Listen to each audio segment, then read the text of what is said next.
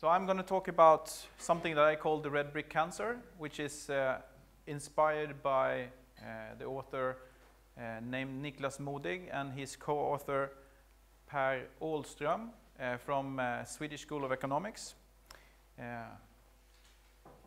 Myself, I'm Håkan Forss. I'm a lean agile coach from Avega Group in Stockholm, Sweden. I mostly do embedded coaching with the leaders in the organization, working with things like flow, Kanban, and other related things. My background is a software developer, but for the last 10 or so years, I've been working with Agile, Scrum, and XP. But for the last 4 or 5 years, I've been more bitten by the lean bug and kind of expanding it and using ideas from the different camps. I do most of my work related to lean and Kanban. I'm an accredited Kanban trainer, but currently not with a company that do Kanban trainings. I'm very passionate about cycling. Anyone know which races these are? Yes? Paris-Roubaix up here, yes. Tour de France, yes. My two favorite races, especially when Paris-Roubaix looks like that. When it's been raining, it's really fun to watch. I'm also very passionate about barbecue. And there's a Swedish TV series where one guy, he's kind of out with his barbecue all the time, and I understand I have the model bigger than him, so I'm a little bit proud of that. But today we will talk about something a little bit different. We will talk about flow and resource efficiency, but we will start with a story about Maria and Anna and their experience going through the Swedish healthcare system. We will start with Maria. Maria is 30 years old and it's Monday morning and she's getting dressed and getting ready to go to work, and she discovers a lump in her breast. She's of course concerned because breast cancer is the cancer that kills most Swedish women in Sweden. So she wants to do something about it, of course, and she researches and she contacts her local healthcare center and get an appointment with her family doctor the next day. She meets with her family doctor. He examines her, but he unfortunately can't determine if this is cancer or not. So he wants her to consult with a breast specialist at the local breast clinic. So he sends off a referral for her and is told she will get this referral in the mail when she will have the time. Maria, of course, worried, and she kind of wants this examination to get over with, so she gets the diagnosis. So she checks her mail every day, but she doesn't get any referral. So eventually she calls up to the hospital and asks, when is my appointment coming? Where I'm supposed to do the appointment, book the appointment or not. And this very lovely nurse, she kind of goes through the papers, and then finally she finds her referral, and she says, oh, I found it here. I promise I will process this today, and we will send out the referral for you as soon as we can. 4 days later, she gets her referral, and the appointment is for the next week.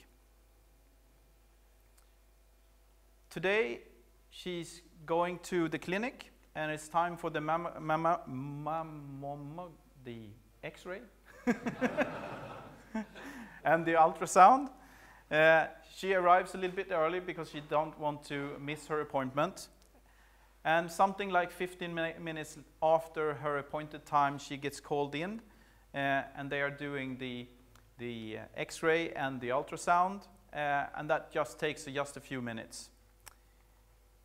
She's told the images will be analyzed by a specialist. So she will be sent home and she will get the referral for the next appointment. 10 days later, she is back again at the breast surgeon at the local hospital. The breast surgeon analyzes the images, and unfortunately he can't rule out cancer. So he needs to refer her to a cytologist, not a Scientologist, to take a tissue sample. Maria is of course worried again, and she kind of can't remember what the doctor said. So she's kind of, were I supposed to do this booking, or were they supposed to call me and kind of decide when we should meet? So she decides to call the hospital the next day, and she gets the answering machine, but later that day a nurse calls back and she says, well, you don't have to worry, a referral will be sent out to you. She's told that the appointment will get to her in something like 2 weeks. 2 weeks has gone. Maria has been constantly worried, of course, and she meets with the cytologist, and he takes the tissue sample. It only takes just a few minutes, and then he explains that now we need to send this sample off to this very good laboratory. It's a very expensive and very good laboratory, but it will take some time. And unfortunately, we don't really know how long it takes, because they are usually very, very busy. So she is told that she will get the appointment in the mail. And after 6 long weeks of waiting, Maria gets back to the hospital and meets with her breast surgeon, and she gets the diagnosis. So now let's meet Anna. She's also in her early 30s. It's Tuesday morning, she's in the shower and getting ready to get to work, and she also discovered that she has a lump in her breast. She is of course concerned, and during lunch she meets with her best friend, and her best friend tells her, well, here in Malmö there's a one-stop breast clinic that you can visit, and it's open every Thursday night. So if you want to check this up, please book a time and you can get there on Thursday. So she decides to look it up, and she sees on the website, yes, Thursday night is open, so she decides to go. 2 days later, it's Thursday night, she gets to the clinic, and when she arrives, a specialist nurse is kind of examines her as she arrives, and she says, unfortunately we can't rule out cancer, so you need to see a specialist. Please step back in the waiting room and we will call you as soon as the doctor is available.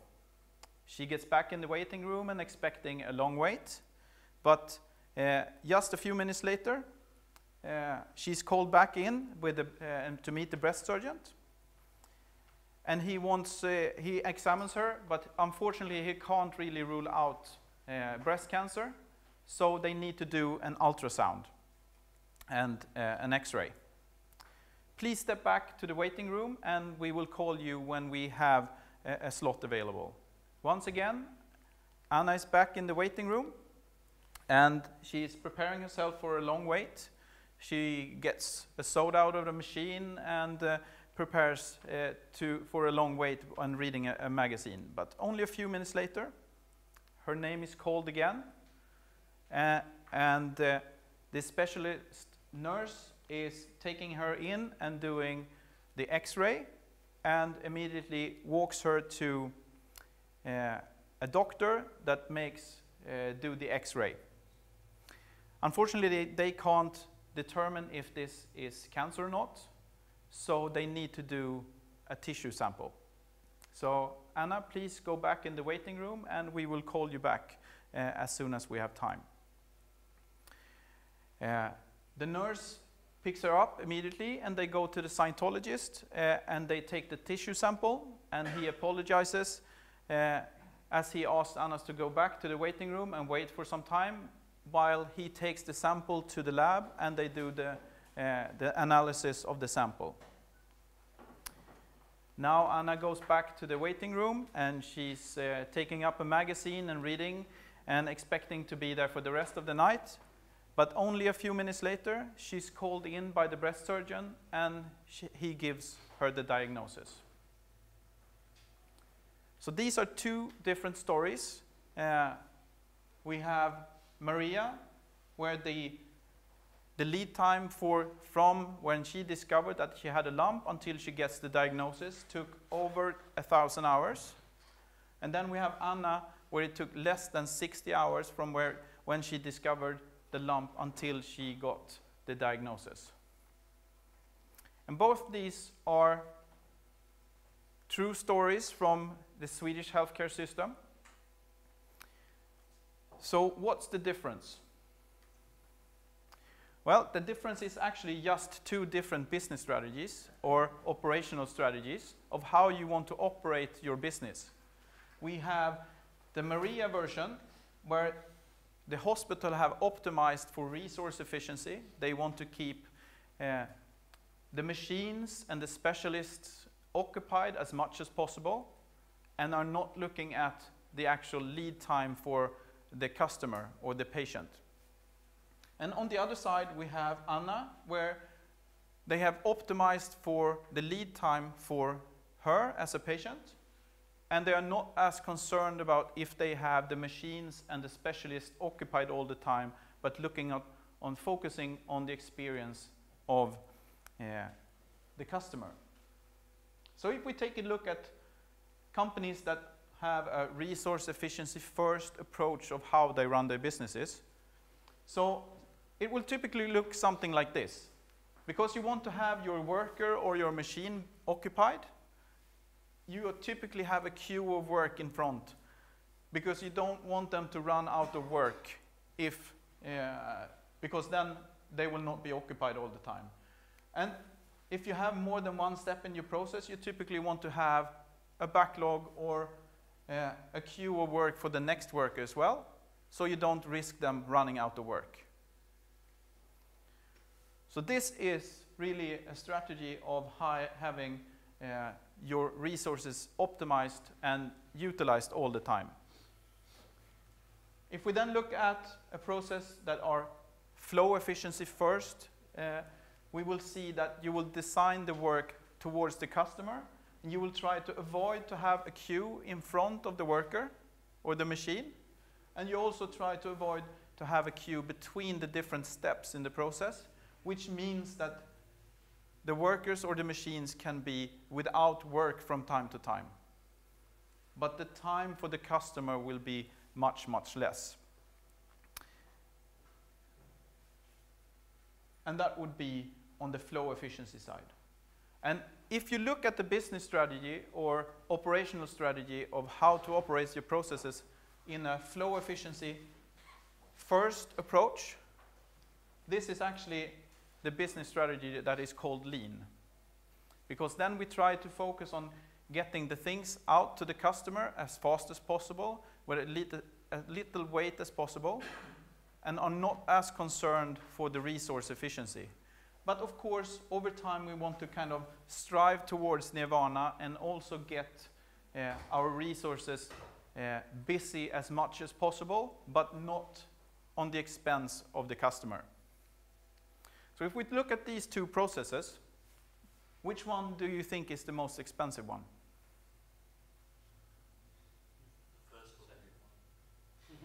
First one, second one?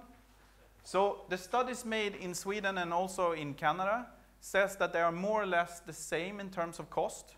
There's no major differences, probably due to other things than how you operate the processes.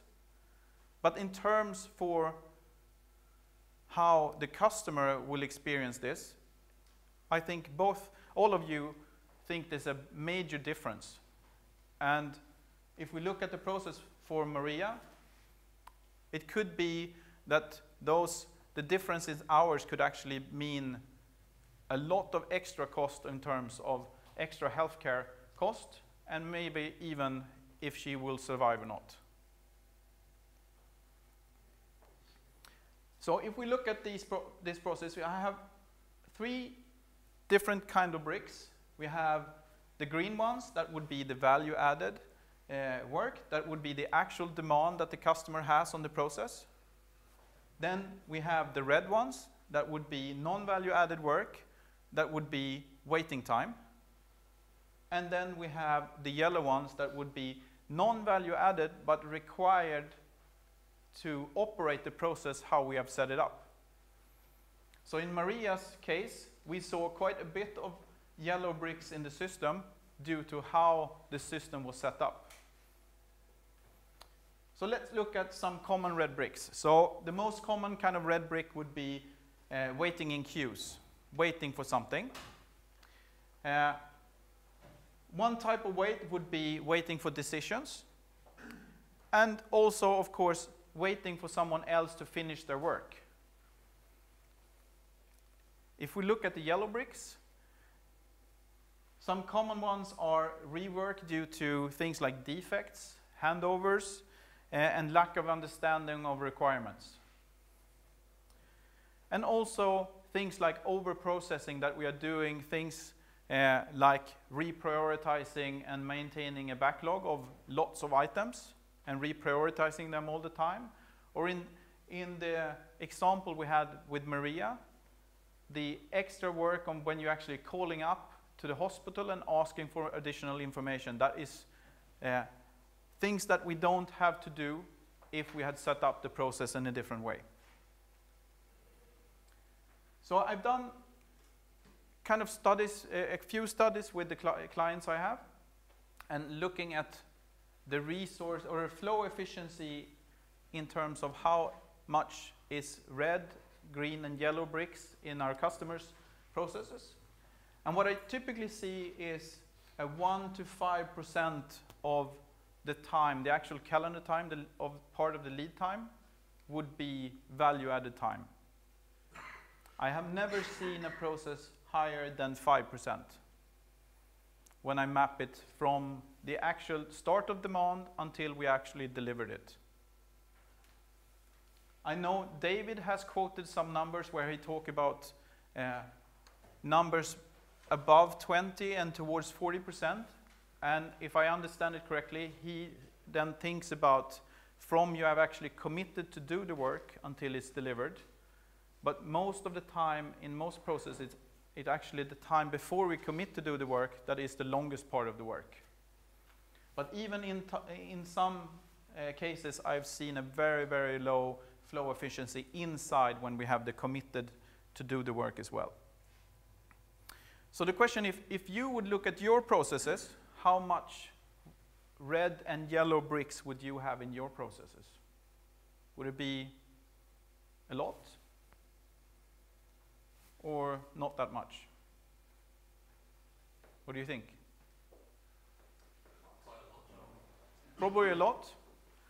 And what you can do, what we have actually seen here, could be a way to do what's called a value stream map. That we are following one person, or in this case, or one feature through the flow of how we do create the value for the customer, and map this out like this. So let me give you another example. We have the BCB company and we have the Kara company. And these are doing testing work in an environment which is quite hard to do. It's in a big, complicated system. And we will see how they have 2 different approaches of how to do testing. So let's start with the BCB company. He do some preparation work to set up the test environment to do the actual testing. Then he start testing, and unfortunately he discovers a bug. Because the supporting team to kind of fix the bugs is not available, he has to write down kind of an error report and some description of the fault, put that into Jira, and send it off. And of course he doesn't want to feel like he's not doing anything useful. So while he is waiting, he's kind of tearing the environment down and starting the test case the next test case and building up the test environment again, rebuilding the environment. And while he's doing that, the support team actually comes back and says, well, we need some additional traces so we can kind of find out what this problem is really about. And the tester says, of course, as soon as I'm done with this test setup and run this test case I've just started, I will get back to you and give you that information. He runs the test, and of course he finds a bug in this test case as well. He enters the information into the Jira system and then moves back to the first test case. He rebuilds the environment, and while he's doing that, the other support teams come back and say, we need some more error logs to debug this information. And the tester says, of course, I will get back to you as soon as we're done with the other test. And then he generates the trace logs for the first team, and then he moves back. He sets up the environment. He moves back, sets up the environment again, and tries to give the error logs for the second test. He produces that information, and while he's doing that, the first support team is getting back and say, we have a solution that we want to try and see if this has resolved the problem. And the tester says, of course, I will get back to you as soon as we're done with the other testing. And even down here, we find another issue. So we file that. We move back to the first test case. We build up the environment again, run the test cases. And we are actually done and have completed the first test case. And then the tester moves back, builds up the environment, and tries the latest fix from support team 2, and he's done with both test cases in a successful manner. Is this something you kind of recognize? I get some nods. So let's see how the Kata company would work. We have the same setup time. We have to rebuild the environment. We set it up for the first test case.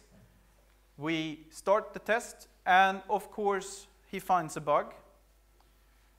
But instead of filing a bug in Jira, he goes to the support team and says, I found a bug. Can you please come and help me when you have time? And we will try to resolve this problem. And they say, yes, of course, we're a little bit busy right now, but we will get back to you as soon as we can. So the tester goes back to his environment, but instead of starting new work, they are actually starting to do some process improvement work. They're looking at how they can improve the testing process. So eventually, the support team comes back and they say, we need some more traces.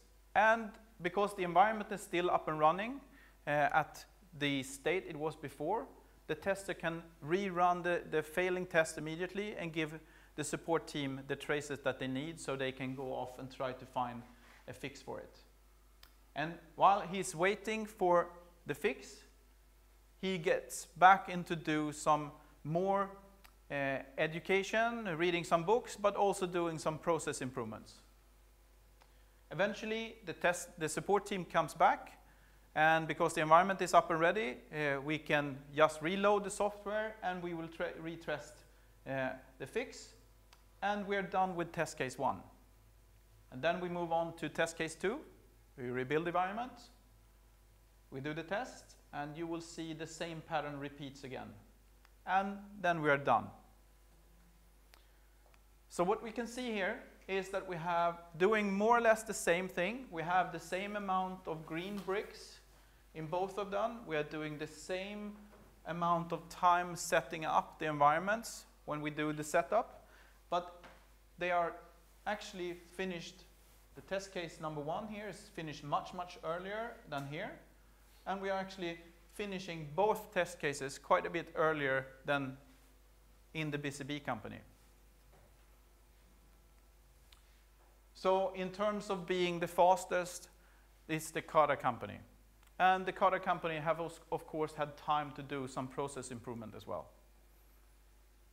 So these are really 2 different aspects of how to run this. And this is also from a real situation in a big company doing telecommunication work, that we have seen a very similar pattern. So both these examples are kind of governed by the three laws of how processes works. And these three laws are Little's law, the law of bottlenecks, and law of variation. So maybe you've heard of Little's law, this if you went to a talk before by Demeter, yeah? So if we take this, for example, this is Stockholm, Sweden. In the morning, I'm standing above what's called Essingeleden. If we want to go from here up until here, do you think it will go faster when it looks like this, or when it looks like this? It's actually a trick question, because it could be that in this case everyone is moving very fast and here they are parked. But yes, if we look at the board, a Kanban board like this, if it looks like this, and we want to move something into the to-do queue here until it's done, will it go faster in this example or in this example? It's the same idea. It's just two different concepts, but the same thing, and they are governed, both of them, by something called Little's law. And I have put it here. It's the same formula, but I've kind of reshuffled the numbers a little bit. So we have the work in process through throughput, and then lead time. And it should be average work in progress through average throughput, and will give you the average lead time. So putting some simple numbers here, if we have an average of 12 items in the system, and we can process 12 items per minute, the average lead time of that system would be 1 minute. So how can we, if we want to halve the lead time, the average lead time for things in the system, what would be the easiest way to do in this system? Yes, half the number of things that we have in the system. And of course, if we go the other way, we will double the lead time if we double the amount of work in process. So this is kind of basic queuing theory, and it will work for more or less any process. There's some exceptions to this, but more or less all the time. And I typically say, when the Little's law doesn't apply to your system, you have improved quite a bit. And maybe it's half a lifetime, a year or so. But after that, we need to go into a little bit more advanced queuing theory. But if we look at this at projects, we have 3 projects, A, B, and C. We map them out on a Gantt chart. If we would work on first A and then B and then C, the Gantt chart would look something like this. So in terms of economics, which one would be preferable? The second one? Why? Because you're delivering feature A, so you're going to get money for it. So if we make money from the features, we could potentially start to earn money from feature A earlier in this compared to this one. So if we need to borrow money to run our projects, here we can actually start to make some money that potentially could fund feature C. And in this case, we actually have to borrow money all the way through. And another benefit would be, maybe when you have put feature A and feature B out into the field, you get feedback if the customer actually wants feature C, or you need to do something else. But in this case, we get that feedback much, much later. And of course, this doesn't work in all contexts, but if you think of this as kind of the first way of you think how you structure work, it will probably benefit you. So then we move over to the law of bottlenecks. And every process has at least one bottleneck, one major bottleneck. So if this is our system, in this case traffic, we have a capacity of 6 cars per second here. We have a capacity of 4 cars per second here, and a capacity of 6 cars per second here. The total throughput through this system over time will be as in the bottleneck. So the total throughput of this system will never go higher over time than we have in the bottleneck. So as long as we have capacity in front of the system that is larger than the capacity at the bottleneck, we will go as fast as the bottleneck. But if we overload the system in front of the bottleneck, so we're actually utilizing the full capacity in front of the bottleneck, what we're actually doing is extending, we are adding more work in progress into the system. So Little's law will say, if we add things into the system, the lead time of the system will go up, and we will not go faster than the capacity at the bottleneck. And also, as long as we have equal or higher capacity after the bottleneck, we will go as fast as the bottleneck. And if we have more capacity, quite a bit larger capacity after the bottleneck than at the bottleneck, we will not go faster over time compared to how fast we can go at the bottleneck. Any questions or reflection on that before we move on? Then we get to the law of variation. So if we look at systems and where we have resource efficiency, how much we are utilizing our resources. If we talk about roads, this would be the amount of cars that we have on the road compared to the space. And we have the lead time. If we have low variation, we will have a curve looking something like this. We can get quite high in resource efficiency before we see the lead time kick up very steeply. But if we have a system with high variability, we will see that even at quite low resource efficiency, the lead times will start to kick up. So if we put this into the graph of resource efficiency and flow efficiency, if we want to move towards nirvana, which is more or less impossible, it's only theoretical that you can arrive here. If you have low variation, you can't really move higher than this, move into the red triangle here. But if you have high variation in the system, you will come even lower. So depending on your context, you might want to drive out the process variation in your system, not the actual content, but the process variation in the system. So you will get, when you're actually doing work, you're doing highly valuable work, and that of course can have very high variation, but how you execute the process might be valuable to be in a more of a low variation context. So what are some of the common sources of variation? So the arrival rate of work, do we have a steady stream of work coming in, or is it very uneven? I had a customer that had kind of a billing cycle of once a month, and we saw work arriving very close to the end of the billing cycle, which meant that there was kind of a traffic jam or a morning traffic, so to say. We also have size and complexity. The work we actually do is different size and complexity would affect when the first step typically ends, which will then affect the arrival rate until the next step. We have also things like ad hoc processes. Are we actually swarming on work?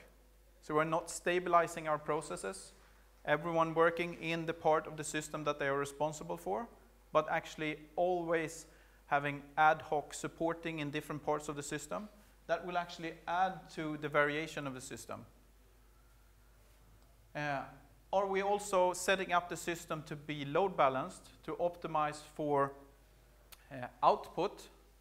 We will also add variation into the system, which will be harder than to see how we can actually reach a high flow efficiency and resource efficiency at the same time.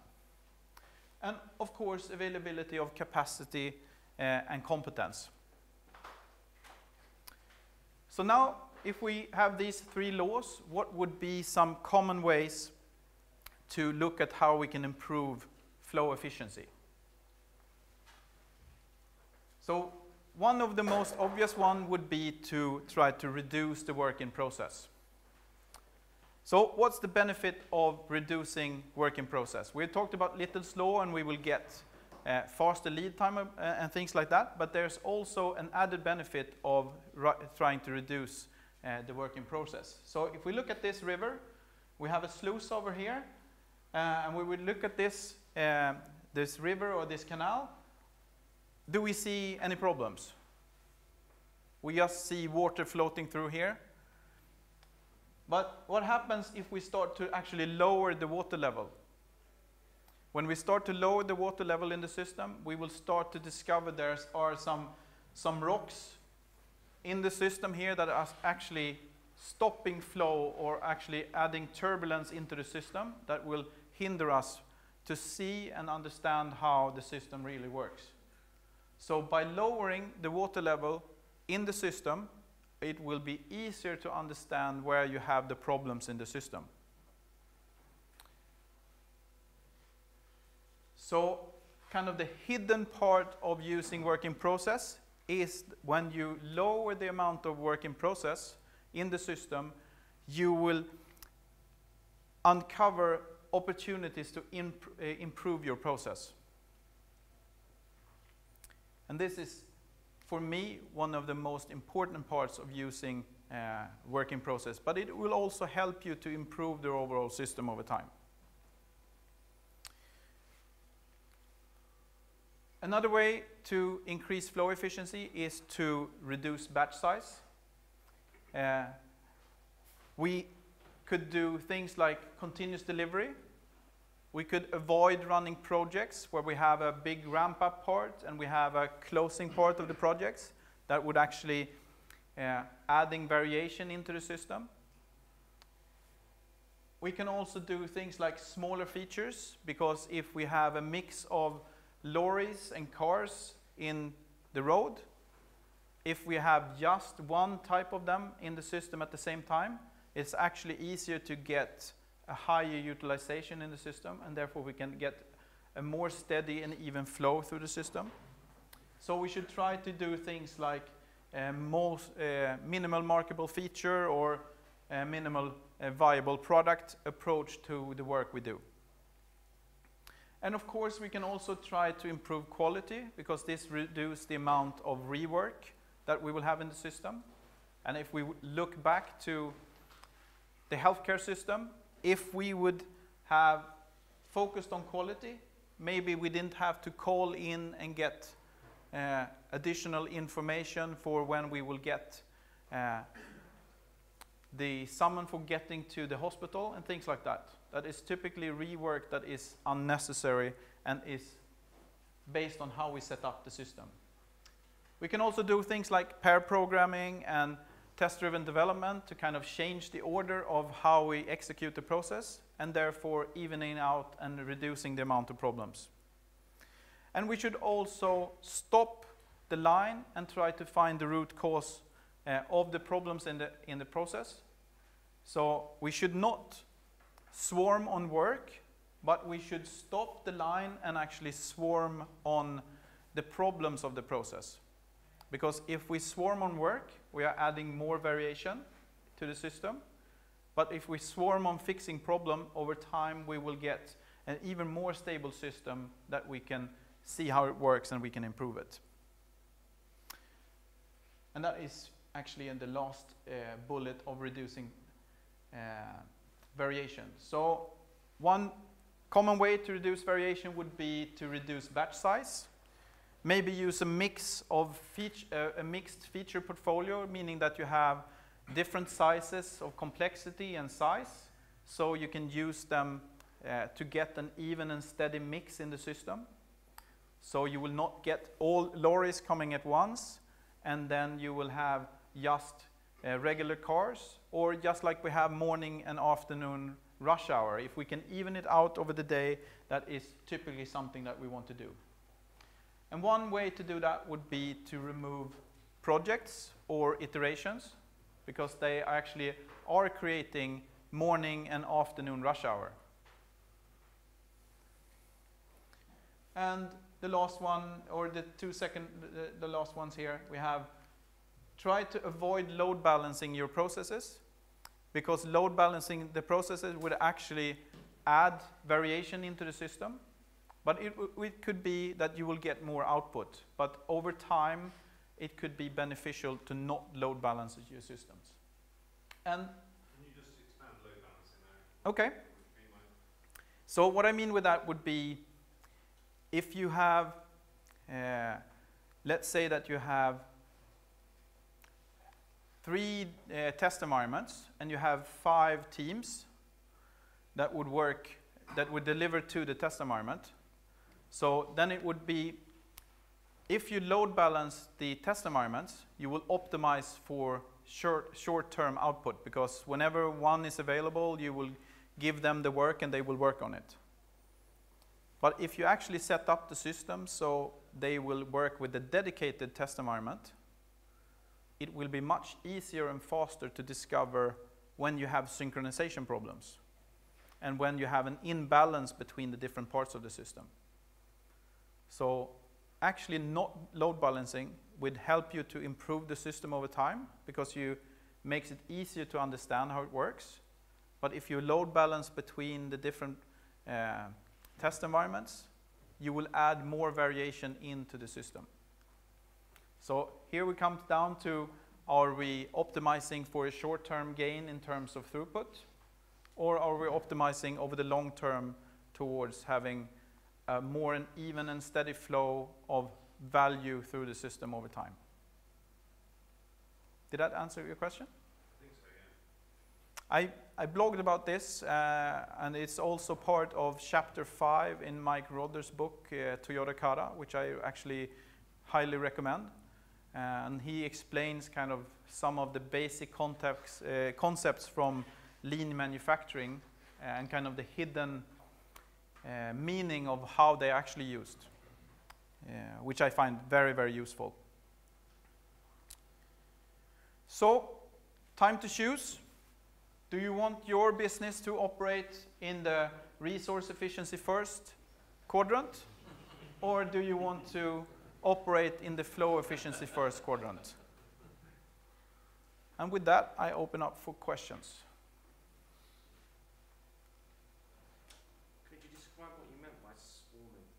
Okay. So the typical kind of agile swarming idea is whenever there's a when there's work to be done that is late or something like that, you typically want the organization to swarm around and try to fix that problem in terms of getting that feature out. Is that kind of, that's the kind of swarming we kind of know about in the agile context, right? The problem with this agile swarming is that we are adding more variation into the process, how it actually works. So if we think it's a good idea that people should get together and work on one thing at a time in one part of the process, what we should do is not to do this ad hoc swarming. We should just put that part of the system should have a fixed low WIP limit that would force people to work together at that point in the system. So you can still do swarming, but you have to build that into the system? Yes, you will build it into the system that people will get together at that point. And if you do this in a kind of a repeatable manner over and over again, you can understand how the system actually works. Because when you understand how the system works, you can improve it. But if you are just ad hoc swarming all over the place, if you have played the Get Kanban game, you typically do that, it will be harder and harder to actually understand how the process works. And you could actually throw the system into resonance, which actually means that it will go out of control. You remember the bridge outside of Seattle with the wind coming in at the same and when it gets into resonance, it actually breaks down. So by doing ad hoc swarming, you can actually get your system into that state. WIP limits is a good way to actually reduce that variation. Yes, please. I think when you're focusing your attention on swarming, you tend, if you're doing it to fix problems that are technical problems, you're not actually thinking about fixing root causes as well. So as well as adding unpredictability, you're not actually addressing the underlying causes. So if you will do swarming, you should address process problems.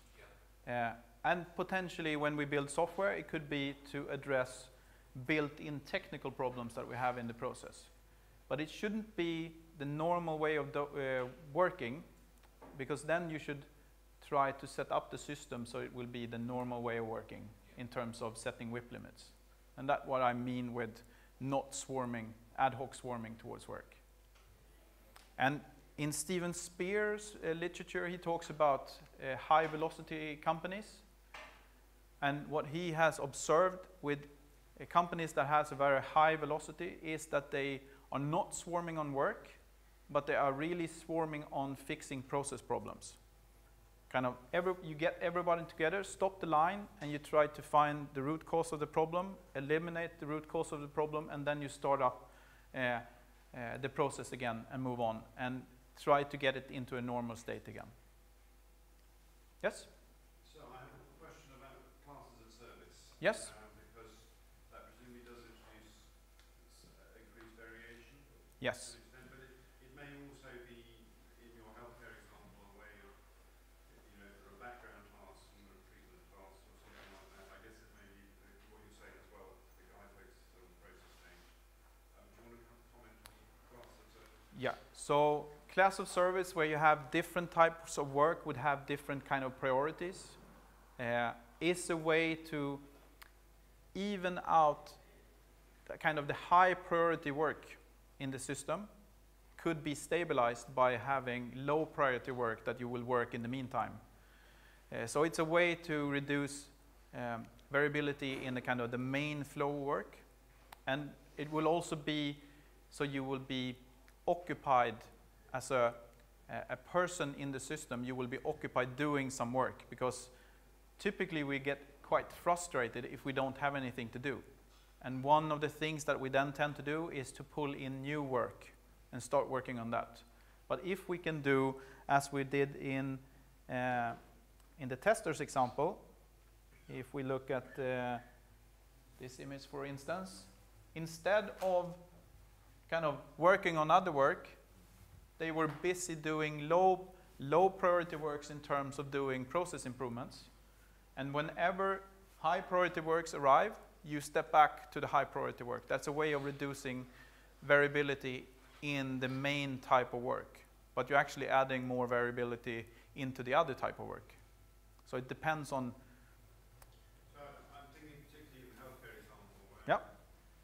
it's part of the self-esteem of highly paid consultants in the health service that they just can't fit you in.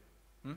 That they are so busy always, you know, with a contact of, it's part of their self-esteem as well as private practice. In private practices, yeah, I guess that's a class of service, isn't it? Is there a way through that in terms of winning people's hearts and minds in terms of work efficiency? So you need to find a way to find a kind of a common course, a shared sense of purpose.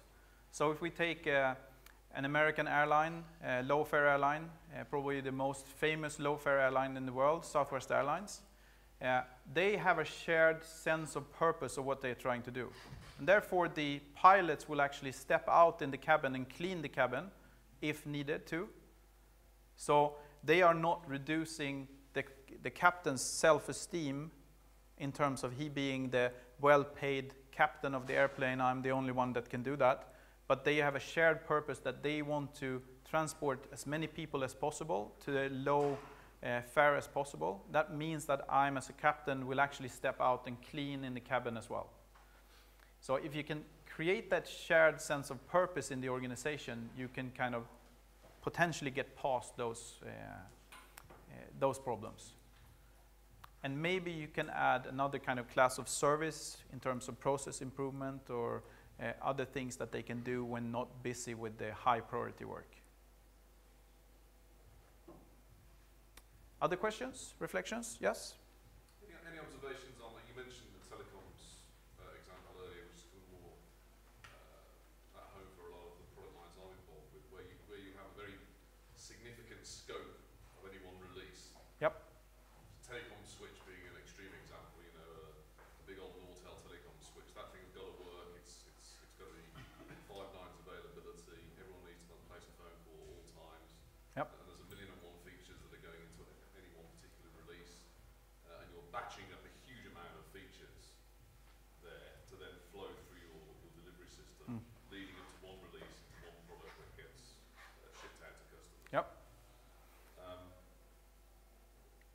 It's an open question to the room, really. I've heard a lot of examples about kind of web development environments where it's much more feasible to do continuous delivery of features into the live systems. Any observations on the applicability of these methods into that more traditional? It's not even traditional. I mean, it has to happen still for a lot of product types. So the company I currently work for, they are actually trying to move into more of a continuous delivery setup, working on a main track in terms of source control, trying to reduce the batch sizes or the morning and afternoon rush hour in terms of getting the system ready. So the already known wisdom of doing agile testing actually applies to many of these organizations as well. But you need to kind of explore and experiment what are the limits for your specific context. And it takes time and it takes a buy-in from the organization to actually dare to try it. But we've seen small steps towards that as actually moving quite well. Check out James Grenning's work on embedded testing. He's got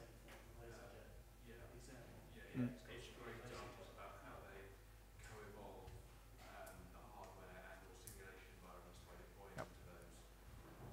Continuously. Ready. James Yeah. Grenning. And what I typically seen is also that it will tend to change your architecture of the product. So you kind of segment it different so you can actually deploy with less dependencies, which makes it easier to kind of test it in isolation and move. You will see the smaller deltas of change will be easier to debug and fix.